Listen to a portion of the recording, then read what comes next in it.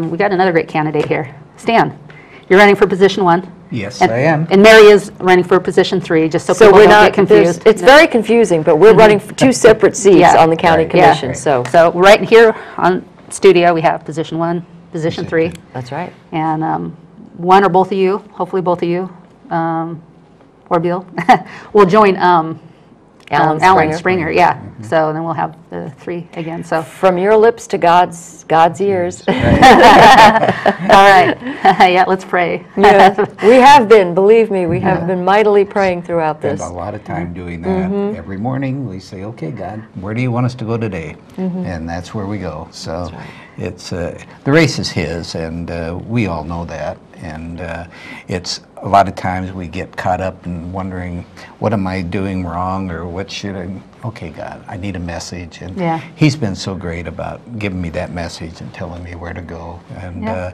so it's been a really interesting time.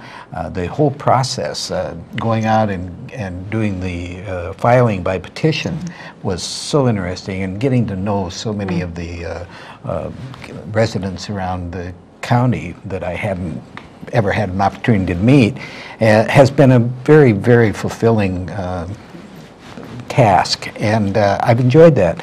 I've learned so much about what people think the county government does, and there's a lot of misinformation out there, unfortunately. And people aren't apathetic; they're just uninformed, and they're becoming, because of politicians, and we don't need politicians. We need people who really are focused on helping the constituents that put them in office, and they've become kind of jaded a little bit. They just think, I don't make a difference. Why even bother?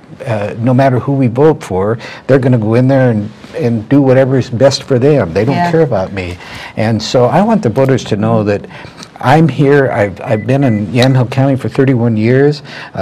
I am a financial planner. I've been working hard at that for 31 years. It gives me a great appreciation for other people's money and seeing to it that it's properly managed. And we've been very fortunate in Yamhill County that we've had some real good fiscal conservative people running our county, and our county is by far and away better off than almost any other county in the state, especially our surrounding counties.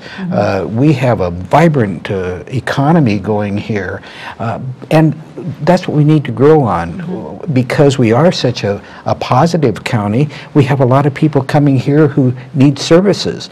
We won't be able to provide those services for people if we don't create some jobs and build our tax base. We can't continue to tax and create fees for the people who are already here working as hard as they can to take care of their families. We need to broaden that base of taxpayers. So economic development is critical.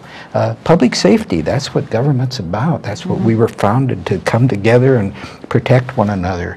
So we need to really get back to our basics, and our candidates, our government officials, need to be focused on what can I do for the people who put me here to see to it that their lives are better.